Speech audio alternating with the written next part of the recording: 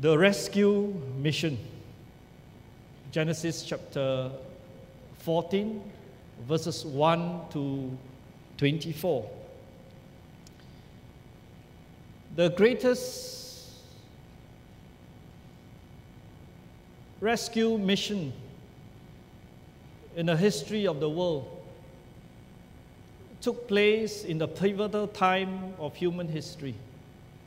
BC, before Christ, AD, Anno Domini, the year of the Lord, when our Lord Jesus Christ entered human history, when He took on human flesh to become man, to live as man, born of a virgin.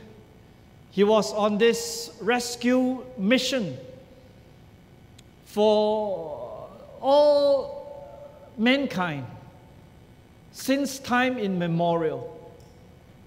His work would be to save them from the destruction of the second death. What is the second death? The second death is the eternal death. The second death is the death of God's judgment in hellfire after the first death, which is the physical death that all of us have to go through. Jesus Christ was on that rescue mission. When He hung on the cross, He bore the sins of the world. Your sins and my sins, He bore them. As God, He represented God. And as man, He represented man. He was the God-man. And He was the one who would make reconciliation for sinners, so that sinful man may be reconciled to a holy God, to partake the blessing of the divine nature that is promised to us in Christ. And we thank the Lord that before the Lord Jesus Christ came, it was prophesied of His coming in that pivotal moment of history. But 2,000 years before that, we saw the man Abram in our story given here in Genesis chapter 12, where we just begun studying, when God called a man to enact this rescue mission for the souls of mankind. And it will culminate in the coming of the Lord Jesus Christ. And His coming to the land of Canaan by the call of God was by the providence of God, that He would be called to sojourn in a very strategic part of the earth, the strategic point that is among three continents: Europe, Asia, and Africa. The land of Canaan, a very strategic piece of real estate that God has asked Abram to dwell in. And our story tells us that he has come that long way, 1,200 kilometers, all the way to the land of Canaan to dwell there. And last week we saw God reiterated the promise that He will be given the promise to inherit this land, this piece of real estate that God has asked him to see with his own eyes. Well, he was in the central high ground of Canaan, and he was able to see northward, eastward, westward, southward. And there the Lord said to him that this is the land that will be given to you and your descendants for a possession. Did Abraham covet after this land? Well, no. God was the one who said he would give it to him. But did he truly inherit the land? Well, he did not inherit the land. In the lifetime of his sojourn there, the land was in no wise his, but promised to him by God, and he claimed it by faith. So God said to him, you recall last week, arise and walk. Where you walk, this land would be promised to you and your descendants. And Abraham, by faith, believed God, and therefore he made that journey. He walked the land, believing that this is the promise of God for him. And we saw in the book of Hebrews that he believed God and understood a greater promise. The writer of Hebrews says, for he looked for a city which hath foundations, whose builder and maker is God. He was looking for a land that God has promised him that he would possess by faith. Walking with God is a journey that is by faith, not by sight. And it's interesting that he was there sojourning together with his brother's son, the man called Lot. Lot was someone who has been enticed by the things of this world. When the family went down to Egypt, disobeying the will of God, Lot became acquainted to the glittering gold of this world. And he began to feel lust towards the possessions of the material things of this world. And that lust would become so great that he would one day say to his uncle Abraham that he will not want to sojourn with him anymore in this little place. I have greater ambition for more gain in this life. And therefore, he separated himself from uncle, and he began to chart his own life according to the lust of his own eyes. So he saw the lush plains that was in the south, near the Dead Sea, near to Sodom and Gomorrah. Those were the places that were given there in our book. The 5 cities that is in the south, the city of Sodom, you see in verse 2, the city of Gomorrah, the city of Admah, the city of Zeboim, the city of Zoar. Lush plains, beautiful, but the people in the land were very wicked. They had no morals. They were men who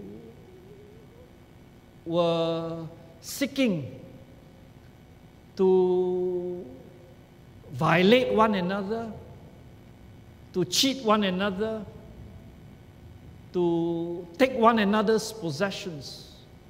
Well, Lot was mixed up with such company. And Abram, on the other hand, was separated. He was living a nomadic life, just himself with his family, away from all the entanglements of this life. And lo and behold, when you take a real look at the world, you would see that it is a world that is run by evil, run by greed, run by covetousness. So there were 5 cities that were in the south. They were actually tributaries to 4 great international coalition of kings that is in the north. Right? Verse 1 of our text tells us that there were 4 kings in the north. Those were the possessors, right, of large estates. The first, right, is called Kedorlaomer, the king of Elam. Where is Elam? Elam is modern-day Iran, a big piece of real estate. And then there is also the land of Shinar, chapter 14 and verse 1. That's the land of Iraq. That's where was. That's where Abraham came from. So there was the land of modern-day Iraq, modern-day Iran, and then there are 2 more kings there: Tidal, king of nations, and and Arioch, king of Elasa. These were the kings that occupies the land of modern-day Turkey. Modern-day Turkey. So if you look at the map of the Mesopotamia, right, up north, you would be able to see these are huge piece of real estates.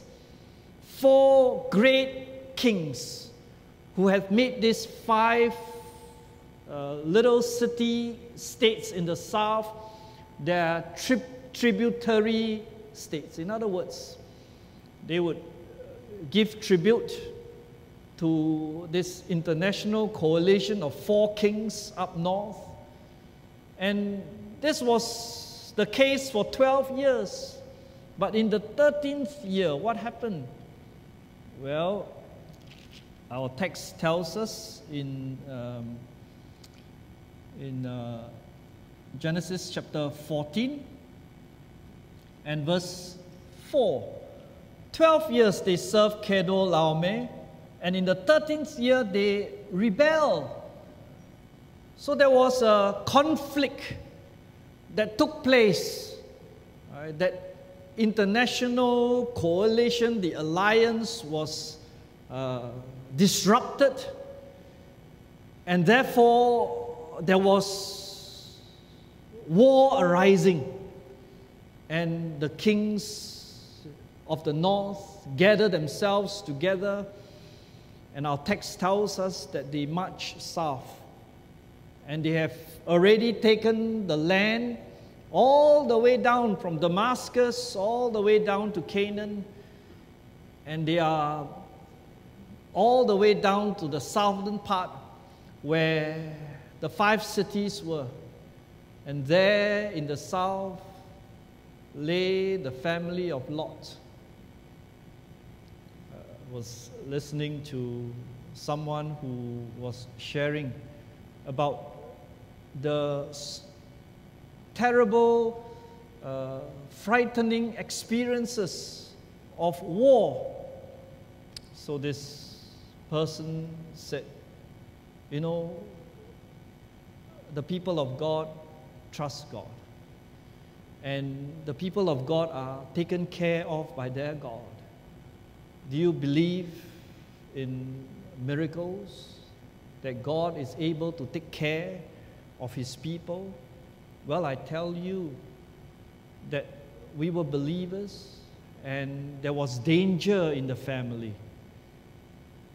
Father or grandfather was with uncle and his 4 sons. They were all put on the truck, held by the Japanese soldiers, and they will be hurled off for extermination. And there, grandfather said to uncle, well, he gave a plea to the enemy and said, will you allow him, he's a weak man, to come down from the truck? And so uncle was released. And when uncle was released, he asked his 4 sons, also come down. And the enemy allowed them. And so it was related how they were all able to escape in that one moment. And she said, it is said that what if they were all trucked off? Well, we will never see them again. How frightening it is. We understand the terrible atrocities and the tragedies of war. Well, it was wartime in Canaan, and Lot was taken captive by the enemy. He and his family and all the 5 kings, they were defeated. Our text tells us this story, verse 5. And in the 14th year came Chedorlaomer and the kings that were with him, and smote the Rephaims and the Ashtaroth and the Canaims and the Zuzims and Ham and Emims in Shavel, Kiriathaim. These are the places further up north in Canaan. And the Horites in the Mount Seir, and unto El Paran, which is by the wilderness. And they returned and came unto En Mishpat, which is Kadesh. And they smote all the country of the Amalekites and the Amorites, and dwelt in Hazizon Tamar. Well, these are all the land that is up north. So the coalition combed through the land, and they came down south. And there, verse 8 of our text, and there went out the king of Sodom. That's where Lot stayed. And the king of Gomorrah, and the king of Admah, and the king of Zeboim, and the king of Bela, same of Zoar. They joined battle in the vale of Siddim, that's near the Dead Sea. Right. And so the kings fought 5 against 4, 4 against 5. Verse 10, and the vale of Siddim was full of slime pit. And the kings of Sodom and Gomorrah fled and fell there, and they that remained fled to the mountain. And they took all the goods of Sodom and Gomorrah, the spoils of war. In the time of warfare, the stronger will oppress the weaker. And what is the spoil of the victory? Well, all the gains of war.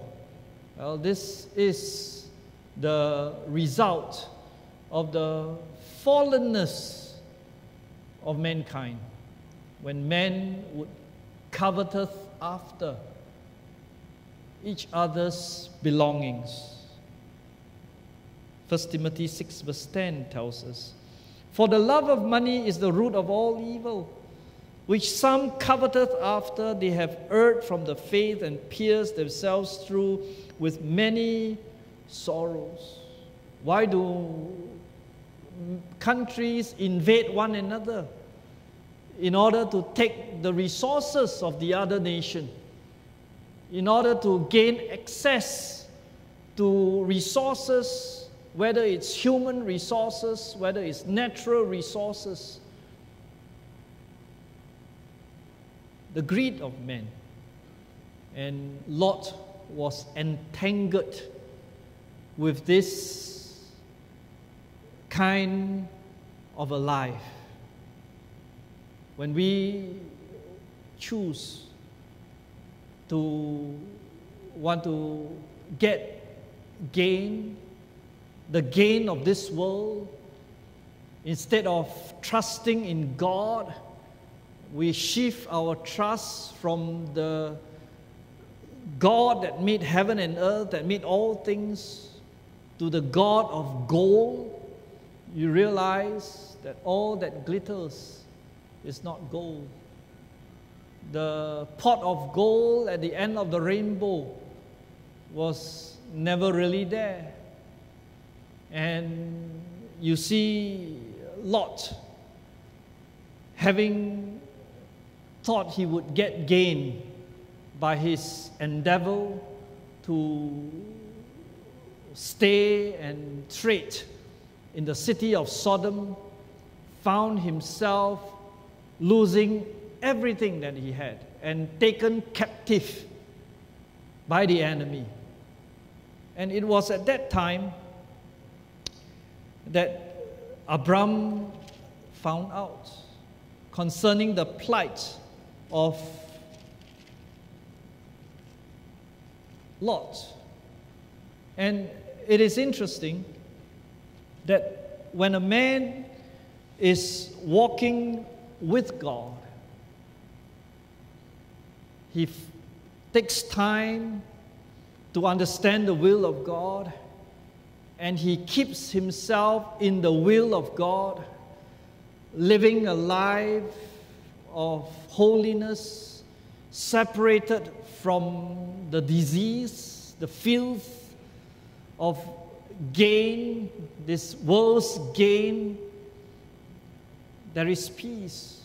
This was Abraham's life. This was Abram's life, nomadic life that he had. He would lead his family daily, gather his family for worship, and contented that this will be the life for him, living in Canaan, knowing that God has promised him and his descendants this land, and yet never really possessing it. This was Abraham's life. If you look at it from the worldling's point of view, he seemed to be a very a man that is out of his senses, going against the grind of society. He would not want to have gain. Right? He let Lot choose the large plains. He was willing to settle for less. What was his motivation? Well, he was a man who is sufficient in himself because God was with him. Do you have that kind of a sufficiency that you enjoy in your heart? That you have God with you, and that you know that He will take care of you, and that whatever lot in life that He gives to you, you know that it is the best for you, and you are willing to trust Him, you are willing to, as it were, settle down, settle to be contented with all that God has given you. This was Abram's life. God was with him. God blessed and protected him with His peace. he was walking in the center of God's will. But for Lot, he was a believer. He ought to have been with Abraham, receiving and enjoying the covenant blessings that God has given through them. But Lot was enticed by the things of this world. So 1 Timothy 6 verse 10 says, "For the love of money is the root of all evil, which some coveteth after. They have erred from the faith and pierced themselves through with many sorrows." What was the sorrow that Lot was experiencing now? Well, he lost all his possessions, and now he is taken captive. God gave this knowledge of the captivity of Lot to Abram. Verse 13, "And there came one that escaped and told Abram the Hebrew, for he dwelt in the plain of Mamre, the Amorite, the brother of Eshcol, brother of Anah, and these were confederate with Abram. And when Abram heard that his brother was taken captive, he armed his trained servants born in his house, 318, and pursued them unto Dan." Dan is up north. When he heard about his brother's situation, what did he do? He gathered all his household servants and he says, "We are going to make a journey to rescue my nephew." What was he doing?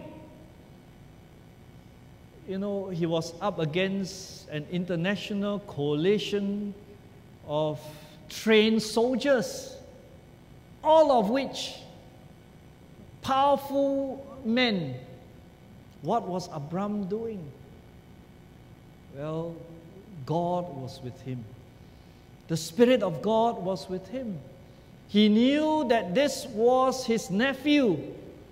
This was a man of God that has gone astray and that he needed help.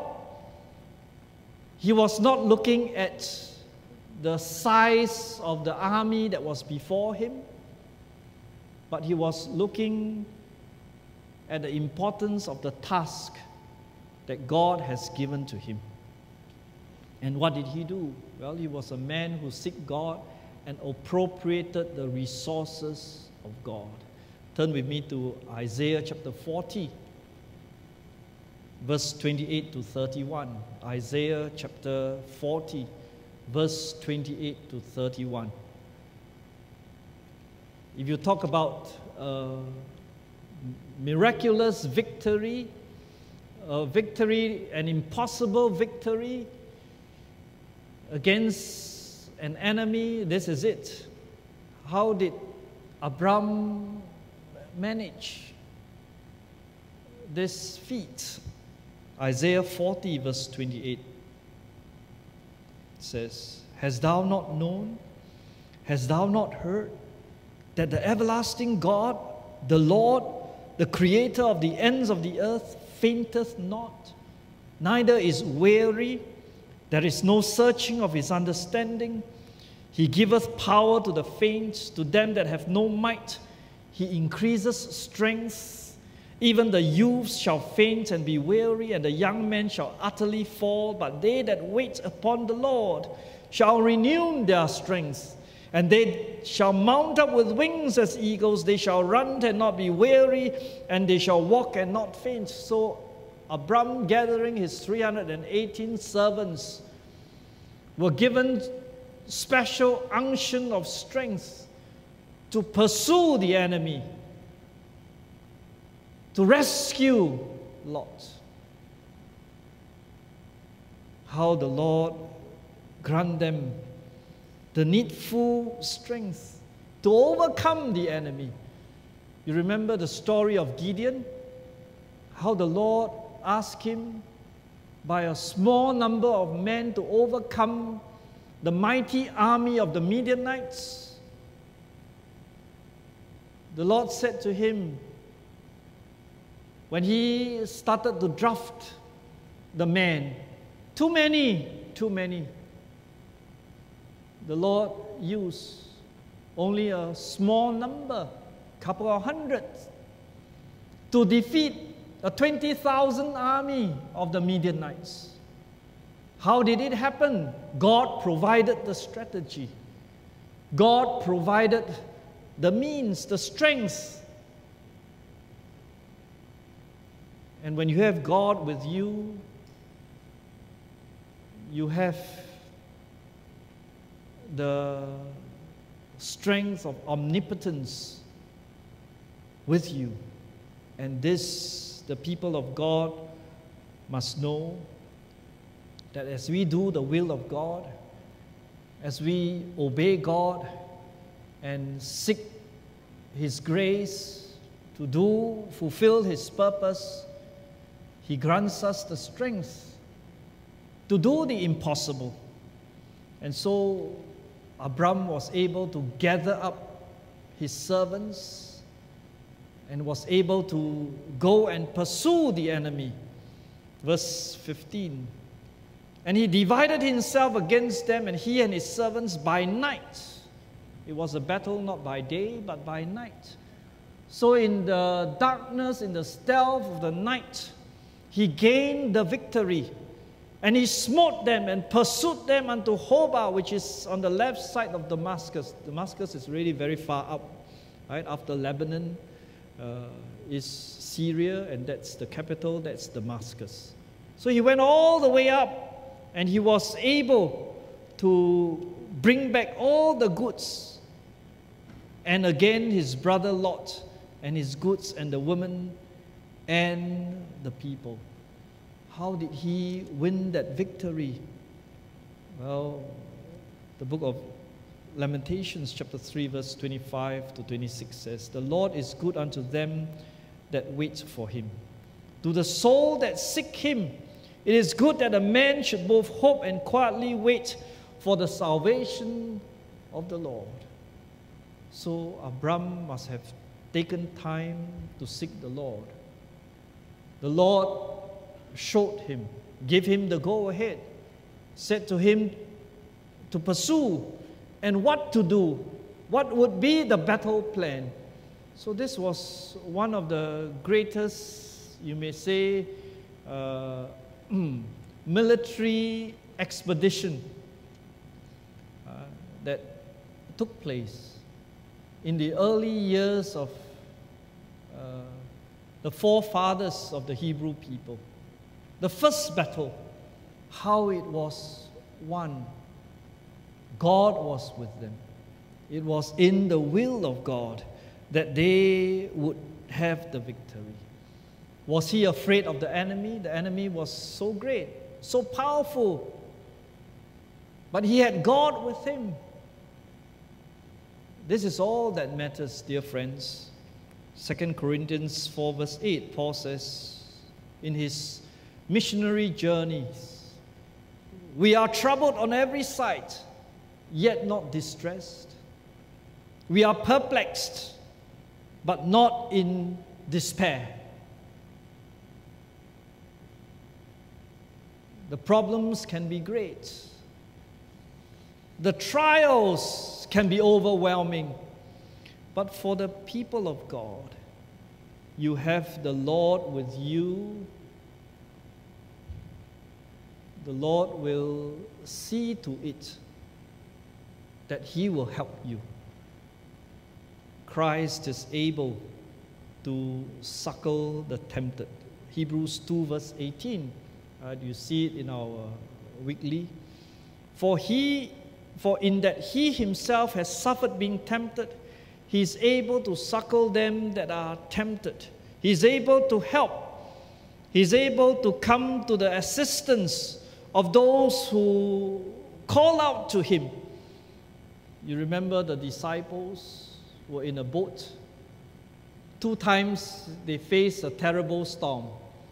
One time Jesus was with them in the boat. One time Jesus was outside the boat.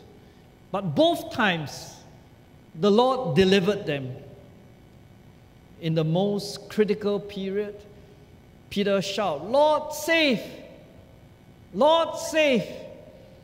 And what did the Lord do? Immediately, Jesus stretched forth his hand and caught him. Dear friends, we have, by the mercy of God, come to know the Lord Jesus Christ, the Son of God, the one who created the heavens and the earth, the one whom we can trust to take care of us through life. This was Abraham's God, and we thank the Lord that we know him.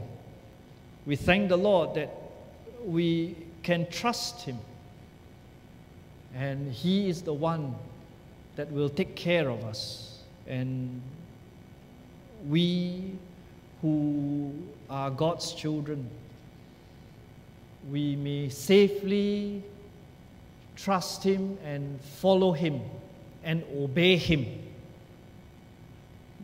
day by day, moment and moment in life. What is the lesson here? Turn with me to Hebrews 13 verse 5 and we will conclude. Hebrews 13 and verse 5. It says here, "Let your conversation, let your life be without covetousness." In other words, trust God. Do not go for anything that is out of the will of God. Be content with such things as ye have. Be content. In other words, your lot in life is no accident. God tells you that this is the best for you. And the Lord wants us to see and learn. Abraham understood. That's why he was willing to stay as a wanderer, living a nomadic life. He was not willing to compete with Lot. He allowed him to have the large land. He knew that if he had God with him, the Lord will take care of him. And you can see that the Lord prospered Abram. He had no lack. The Lord took care of him. And so, for verse 13, verse 5, Hebrews 13, verse 5 says, As he has said, I will never leave thee nor forsake thee. This is the secret of life with God. You have him with you. You walk in the center of his will, obeying him, following his commandments, walking with him. That's where life finds its greatest blossoming. And you find that as you live that life of contentment with God, you would be able to see that there are those around you facing problems, like Abraham seeing Lot. And God will give you the spiritual strength, the resources, the grace to extend a helping hand to the people around you. As you walk with God, as you are contented with your lot in life, as you blessed him and you worship him, you'll find that it is great strength. And God will bring people your way. And you realize, your eyes will be open to see the needs of the people around you, so that you would be also given the wisdom how to help the people around you. This was the life of Christ when he entered human history. Our text in Matthew chapter 9 tells us Jesus went about all cities and villages, teaching in the synagogues, preaching the gospel of the kingdom, healing every sickness and every disease. But when he saw the multitudes, he was moved with compassion on them, because they fainted and were scattered abroad as sheep without a shepherd. As you live that life with God, you receive the fullness of God in your life. The divine nature, you are a partaker of it. God lives through you and in and through you. The power of God. And you would be given the spiritual eyes to see the needs of the people around you. Who is in trouble? Who needs help? And God will also give you the spiritual resources, the physical resources that you need to help. This is what we see in the rescue mission. The man contended by himself with God, and God showed him a picture of the mission field. And God energized him with the power to go about doing good. So our Lord Jesus says to his disciples, the harvest truly is plenteous, but the laborers are few. Pray ye therefore the Lord of the harvest that he will send forth laborers into his harvest. So how can we be a laborer for God? We must first put our own house in order. We must be able to take hold of our own lives. We must rid ourselves of the covetousness.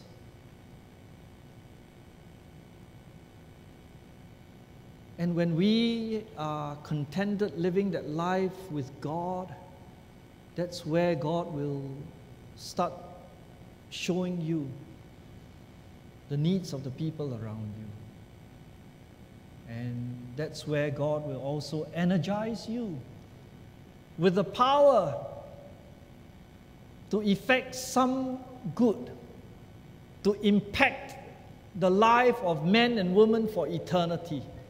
So, dear friends, what is the best thing that you can give to someone as a child of God?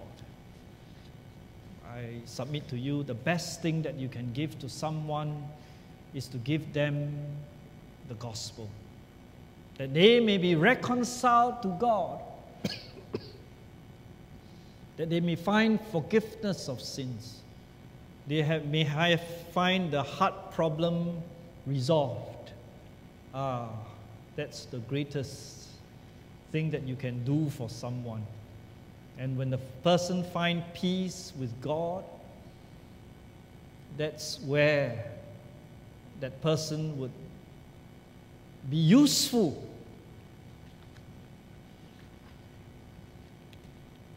to the people around us.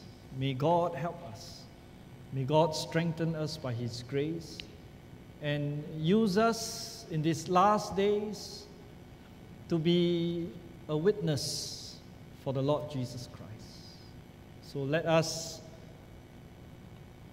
work on our own lives so that we may be at peace and live in a life of holiness before God, and God opening the way, we move forward as He energizes and open the way for us. May God help us. Let us pray.